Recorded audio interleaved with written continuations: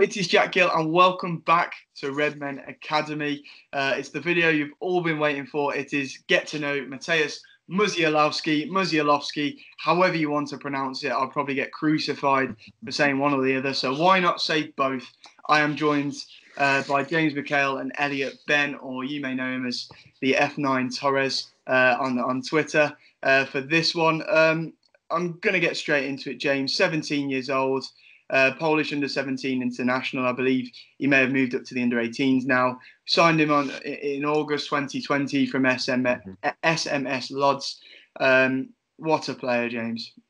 Brilliant talent, isn't he? You know, really smart addition to the club. He addresses something that we haven't really got in that team, where we're talking about a raw one-on-one talent, and I'm sure we'll get on to that later, the players that he's in a similar profile to, but he's so exciting when you watch him carry the ball. He's always looking to run into that space, exploit the space that defenders leave behind them. And it's brilliant when you look at the transition to play, because he'll go into those channels, he'll make those runs, and then it brings then other players into play and it creates problems for the opposition.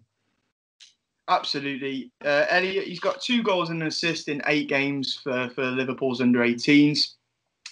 We spoke obviously before going on air. We won't tell them that we've done this video once before. But, you know, he's an incredibly flashy player. He's easy on the eye. His skills on the ball are mesmeric. You know, he's a really, really exciting player to watch.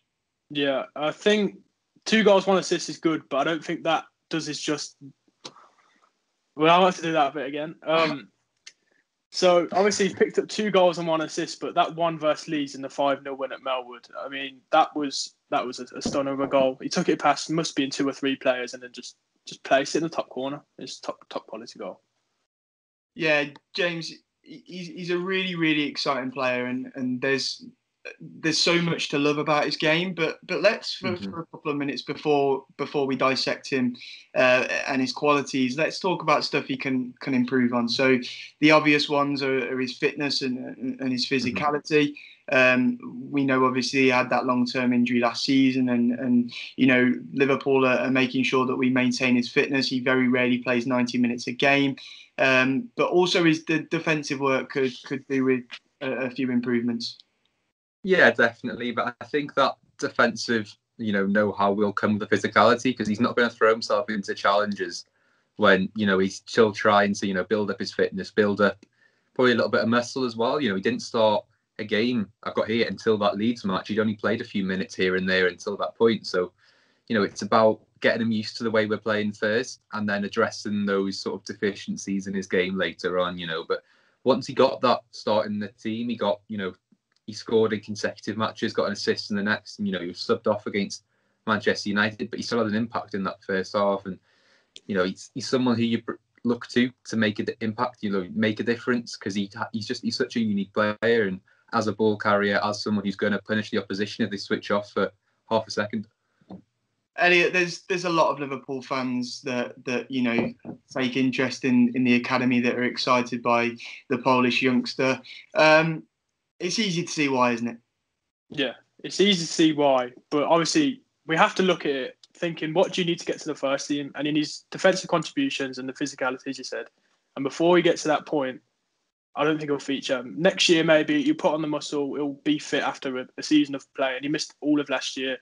So, but yeah, next year he'll be ready for that little cameo that Harvey Elliott had the season before. And I think, yeah, he's a real talent, and you can see why both us and Arsenal were in a race for him. So, yeah, James, the timing of the signing was the big thing. Obviously, Brexit has changed football massively. It's changed academy football massively, and we've still got a video to do on that. But it's one of them things where it looks like we've signed a real gem here. We've all identified, the weaknesses he's got and the parts of his game that he needs to improve. But I have no doubt that in my mind that with time, this lad will improve in those areas. But the key thing for him is ensuring that he can stay fit, because getting an injury like he did last season, at an age like he is, can be a worry. Yeah, definitely. As you said, it's a very smart addition. The timing around it, I think it was now or never, really, wasn't it? It was either we wait and he goes to a Bayern Munich, or he goes to another top European team who, will develop, and I have no doubt he'll become a top player. And so, us along with Manchester United have made some very, very smart youth signings, and it's no surprise that we've really gone for someone who we think has a future, because if you can only bring in a few players, the final season, you're going to bring in the very best, that your scouting department have recommended. And so, only time will tell on how he does fitness-wise, how he does injury-wise, whether that injury that he had will have a lasting impact and how long it's going to take for him to get up to speed. Because, it can take a player, 18 months to recover from a long-term injury like that. But it's just about getting him playing, keeping the ball at his feet so that he can build on what he already has. It's a positive sign to see how well we're managing him, in my opinion, because, as we've said before, he rarely plays 90 minutes, but I think Elliot pointed out before we came on air, the first 60 minutes of the game, you see him, you can tell he's on the pitch. He's the one that draws your eye the most, and we have some incredibly exciting players in that under 18 side. But once that clock hits 60 minutes, you can tell he's a bit knackered at the minute, and that's something he needs to work on, Elliot. Yeah, fitness will come with time, but it's key that he has that on the ball ability, because not many players can dribble the ball like him.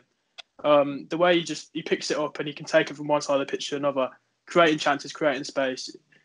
It's such an asset to be a top player in that under 18 side, because we have numerous talents, and to stand out on that side is something special. And there's a quote here from Mark Briggs Wilkinson here himself, who has waxed lyrical on Musialowski on several occasions. And he said he is a really good footballer. He can go past people one-on-one, link the game and play with others. So whether he plays centrally or off the side, won't bother him. And that's the thing, isn't it, James, too? This guy isn't just exciting on the ball. His diversity is also something that Jurgen Klopp and all the staff at Liverpool will love about him. If he can work on those things that we've spoken about, it won't be long before we see this guy in alongside the first team. Yeah, definitely. I think what he said about playing century is going to be absolutely vital for him, because, obviously he usually plays on the right. He's a right winger by trade, but we've seen him playing a little bit on the left when he's come into the team this season. And I think if he's going to succeed at Liverpool, having that, that versatility is going to be absolutely imperative for him, because obviously we have Harvey Elliott who's coming through on that right wing, and I think he's the undisputed now young player that's going to be coming through the system and looking to break into the first team. So having Musialowski being able to play on the left wing, it's what he's going to have to do, and he's going to have to become very good at it very quickly, because he's not really going to getting ahead of Harvey Elliott anytime soon in the form he's in, especially. Harvey Elliott, Leighton Stewart, and Mateusz Musialowski, Elliott, wouldn't be a bad front three for the future, eh? Oh, that would be an incredible front three, and then if we're adding Cade Gordon just slightly behind him, that would be a wonderful quartet. Yeah. Perfect. So, James, if you were to have 5 words to describe Musialowski for people that haven't seen him before, what would they be? I mean, you really put me on the spot here, but I'd probably just go for the next big thing.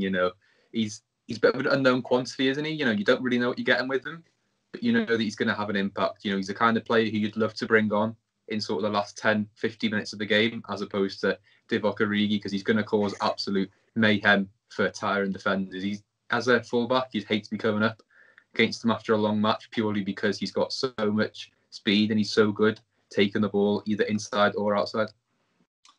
Elliot, you've had a bit longer than James had. 5 words, go on. See, I wasn't expecting this question, and then when you asked James, I was dreading it. I likened him to a mini version of Hazard because of the way the ball sticks to his feet. So something along the lines of mini Hazard will do. I know it's only 2 words, but I can't think of much more. I tell you what, he's got big shoes to fill with us waxing lyrical about him. But it's just the general consensus and general feelings of many Liverpool fans. He's a very, very exciting player, and he's one that I'm really intrigued to see him for the next couple of years and what happens. Undoubtedly, in my opinion, he'll be up in the under-23s with Barry Lutus next season if he can stay fit and healthy for the rest of the season. And as we say, there's obvious things for him to work on, and if he does do that, he will become a hell of a player. Thank you, lads, for joining me for this one. Next video we will do on James Balagizi. There you go, lads. I smashed Nailed it. And yes, thank you for watching. What a player Mateusz Musialowski could turn into, a really, really exciting talent. And I suggest if you're a Liverpool fan that hasn't yet watched this guy, next time LFC under-18s are on, go and watch them, whether it be on LFC TV or whether, we have some kind of normality and you can go back to getting yourself at the academy. Thank you, lads, for joining me once again. Remember to like and subscribe. Like this video and subscribe to the channel and comment down below if you want to see more of us. Cheers, guys, and we'll see you soon. Ta-ra. Later.